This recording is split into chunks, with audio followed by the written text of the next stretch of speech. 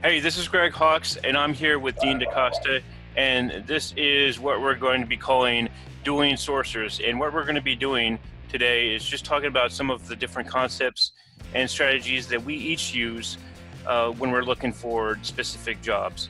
So it's not going to be us actually fighting or truly dueling. It's more about the different perspectives.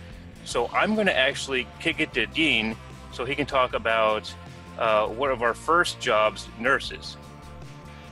Hey, thanks a lot, Greg. So, everybody's looking for different types of role stuff, and we decided to start this particular podcast off. We're going to do nurses. Now, we're going to pick a new one each month, but nurses and doctors today. So, for me, when I think about it, I always believe in starting easiest moving forward. Now, we're going to ignore ATSs, CRMs, job boards, LinkedIn, all that. We're going to try to ignore that. We're going to try to do things other than that, but still, for me, I want to start with the easiest. So for me, the easiest is starting with what I call the greatest untapped place for finding talent there is, and that's Facebook. Facebook has 3.5 billion people on it. Just to give you an idea, according to LinkedIn, they only have 500 million. Now, that's still a lot, but when you get rid of the redundancies and people with multiple profiles, people that don't have enough to know what they do, fake profiles, people that are no longer living, there's only about 240 million. 3.5 billion for Facebook's already been scraped for most of that, so there isn't as much of that left. So first of all, you got to be able to search at Facebook, which in itself can be a little difficult because of the way they've changed things. There are several tools that can help you. I'm going to use the tool called Intelligent Search, which is a Chrome extension created by a friend of ours named Shane. And what I'm going to do is I'm just going to click on it. We're in Facebook, and I'm going to say that I want to find jobs. That's basically what are they doing. Now, I want them to be currently doing. And I'm going to put nurse, because that's what I'm looking for. I'm looking for a nurse. Now, I'm also going to add a location because, I kind of want them to be in the general location I'm at. So I'm going to put in Seattle. Now, keep in mind, there are other tools you can use with this. Seeker has a great Facebook searching tool. And there are others that you can use that will help you find these types of people. There's also an advanced Facebook search Chrome extension that can help you find these people. Hey Dean, I always use Searches Back because it's a good backup. It's web-based, so that's one of the ones I always use. Yeah, and it's interesting because the advanced Facebook search Chrome extension is basically Searches Back into a Chrome extension. Because when you look at it, sorry, but no, that's great. So I'm here, and I've got a boatload of people who are nurses who are living in Seattle. Now, as you know, with Facebook, they have a rolling scroll, which means it's hard to get to the bottom. Now, for me, I use a tool called Scroll to the Bottom because it's quick. It's one push, gets to the bottom, and it loads instantly. I estimate it saves anywhere between 5 and 10 seconds from doing it manually. Just push the button and it does it. So I've done it a couple of times. So I've got probably 40 people. The question now becomes getting them out. So for me, I'm going to use a tool called ZapInfo. And the reason I'm going to use it is, one, it is capable of scraping people out of Facebook, but it'll also enhance and try to find contact information. It'll grab their Facebook URL. It might match it up with LinkedIn URLs. It might do this, that, whatever. And so I'm going to go ahead and do that. Now, to do that, there's a couple of different ways. And I'm talking fast because, we don't want to make these too long. So I'm going to start with, hey, I'm being honest. I'm going to start I'm the same way, dude. It's all good. Page. I'm going to start with the extract from page zap. There's two different ways you can zap, extract from page or bulk. And the extract from page work. I got them all. I've got 39, so I was about right. I said around 40, and I've got them all. So I can extract them, and it's extracting right now, but it's also enhancing. And when it gets done, which it's already done, so that's pretty cool. That was quick. They're all here. And just to make sure, I will select all and go into actions and ask it to enrich just in case, because it enriches as you bring them in, but sometimes you want to enrich a second time just to make sure. So it was able to enrich quite a few of them, and it even found some email addresses for quite a few. I'd say about half of them, it found email addresses for. So I'm happy to pick this up. Now you're probably going, okay, great, Dean, but what do I do with the others? Well, you take the list and you upload it to Seekout, LoveSell, HRSourcingToolbox, just to name 3 places, and let them do the rest. And there you go. Quick, simple, easy peasy. Now, I actually had a friend of mine who's working on nurses. That's why I wanted to do this, because I've done this before about a month ago. The exact process. I got them 200 people in Minneapolis that were nurses. I did the exact same process I just talked about, getting what they got, what ZapInfo got me, and then uploading. My hands-on time, about 5 minutes, and I ended up with 200 people with email. Because you got to remember, everything's automated. You push a button, it does the rest. And that's it. So that's how simple this can be. Now, again, I did it the simple way. Greg is going to do it a little more, what I call what I just did a level 2 sourcing function. Greg's going to hit you with a level 6, which means a lot more intricate, a lot more using your head, a lot more following breadcrumbs, a lot more putting different things together. And to that end, I'll give it back to Greg. Yeah, when you look for doctors, I mean, you can go through the normal doctor sites. You can go through Health Grades. You can site search Doximity. You can look through RateMD and some of the other tools that help you with that. HireTool has a lot of medical stuff built in. So identification is, you've got to use some different methods. A trick that I use is literally Googling find a doctor or find a nurse practitioner. A lot of times that can lead you to a directory. Directories are huge when you're looking for doctors.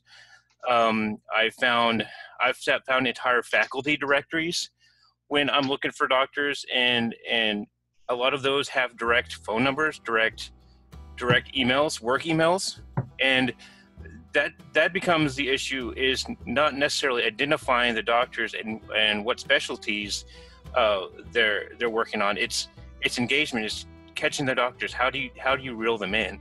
And so that's a real challenge in itself. But there's lots of resources out there.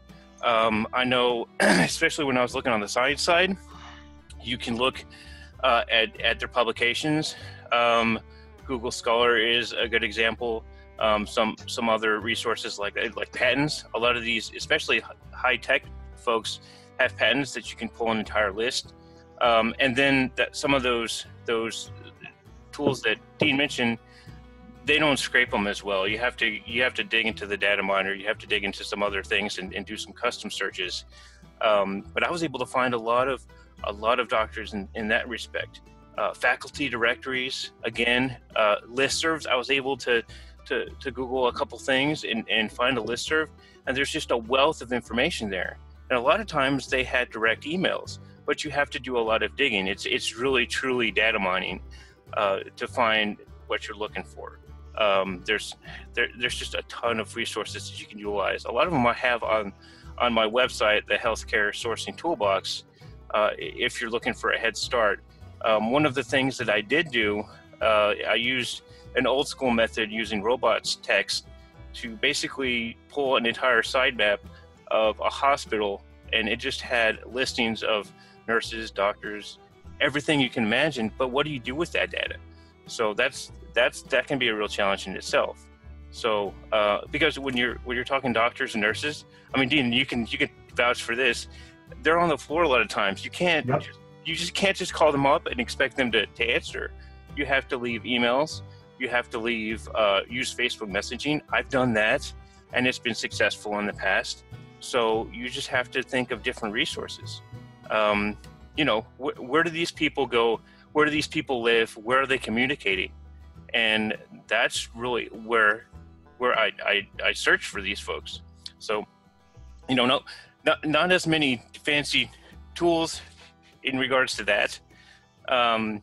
It does take a lot of research. You have to really know what you're looking for, especially if you're talking the different specialties like cardiology and things like that. And it depends on if it's private practice or not. If it's a private practice rec, you can look on MPI directories.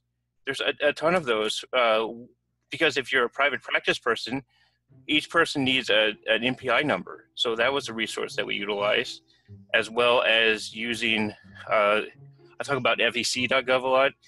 Dean, have you used FEC?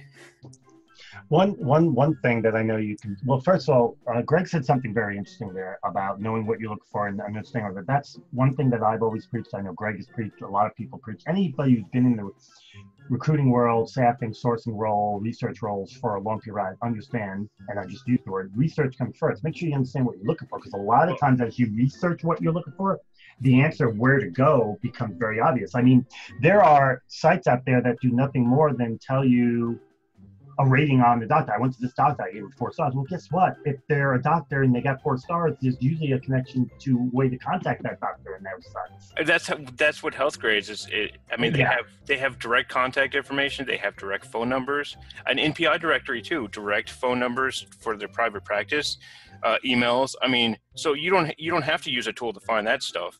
You just have to be able to engage them in a unique way. So. And remember, every single state has a board of health or something like that. And if you're a doctor or a nurse in there, you're listed. Now, it'll usually just give a name if they are a doctor or nurse and if they have any specialties or anything like that. But it also says where they're working. And that's kept updated. You know where they're working, you got their name. Finding a work email is real simple. And that's a lead. I mean, a name, a job title, and a company. I mean, that should be enough to be able to pull some more information on them. I mean, oh, definitely. I mean, honestly, a lot of times it's not it's not using a fancy tool. It's about being able to research and find people and reach out to them. So, I mean, yeah, there's just a wealth of information out there. And I can't tell you how many times I've looked on faculty directories and I've been surprised. There's health professional directories out there just focused in certain realms. Like I talk about dietitians a lot because I was able to find a ton of them through some professional directories, through Instagram, because you think about it, people don't think about this, but what do dietitians take pictures of? They take pictures of food and they post on Instagram. And a lot of times they had direct emails on their Instagram account, or they have direct links to their websites, which is something people forget about. If you have a direct website, you usually have contact information on it, right? So, something else to consider is if there are a lot of healthcare insurers out there, as an example, they have network provider directories. Yep. And you can just go right in there and find them. Matter of fact, I'm doing it now because I have to make an appointment or something. And I'm looking, I'm like, wow, it's simple, pretty easy, network provider, done over. Oh, it's simple, but people don't think about that. People don't think outside of the normal job boards. And hey, I mean, like nurses are all over Indeed. Okay, I mean, I used to source for nurses specifically on that, and they're on that board. But if you're looking for something niche, if you're looking for something very specific, you've got to look outside of that. I mean, I always get a question about dentists too, and there's directories focused just on dental folks. It's just you have to search, you have to find them, you have to use that resource. And then when you have that information, what do you do with it? Well, I usually scrape it and then do more research, whether it's through tools or whether it's just straight Googling, using search engines, things like that to pull more information. And there's some pretty interesting OSINT tools out there that can really help you do it. And I think a lot of them are on Dean's list of on his tool site. So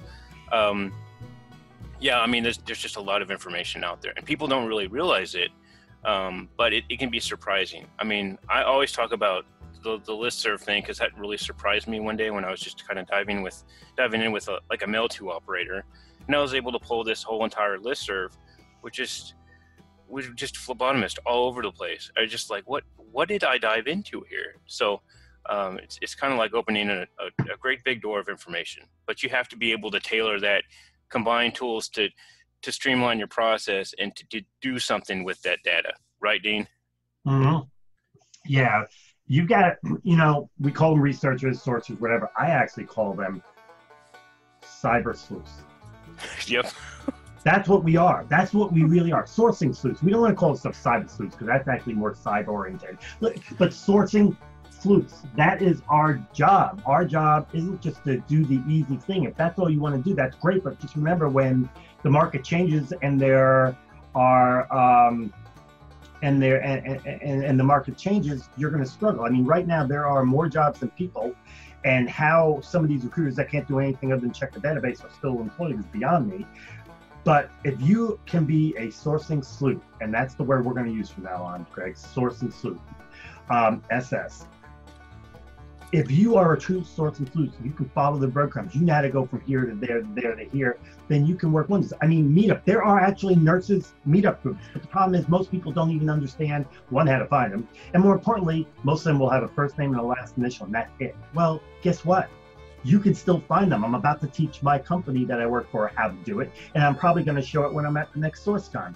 There's still a way to do it. It's just you got to click here, you got to go here, you got to go, you got to follow the breadcrumbs, but you will find a way to contact them and everything you need to know about it. It can be done, but you got to be a sourcing group to do it. And that brings up a good point, Dean, because that kind of reminded me of conferences. Conferences are a huge realm that you can dive into for anything, nursing, doctors. I mean, for any industry. I know there's several nursing societies. I know that because I scraped entire conferences of attendees through Sketch, because I mean that's it. Especially if they put it out there and it's out there in the public, that can be a huge resource. But again, it's taking that data, it's combining it with tools that can get you more information, and it's streamlining into a process that makes sense. So everybody's process might be a little bit different, but when it gets down to it, you have the data and then you have to do something with it. So I concur. Yeah. So, hey, Dean, I think that's a pretty good place to stop until the next time. Yep. Oh, and next time we're going to attack the one most requested, most wanted, most looked for, most software development type position out there, Java. And I'm going to help you out. I ain't planning on going to any easy sites. I'm going to actually show you a few places to go where you're going to have to put your hat on and do a little sourcing sleuthing. Yeah, and I've done a little bit of that myself, and I've been kind of surprised with some of the forums and stuff lately about how many different responses I can get. So, yeah, we'll have more on that next time, right, Dean? Oh, yes. All right.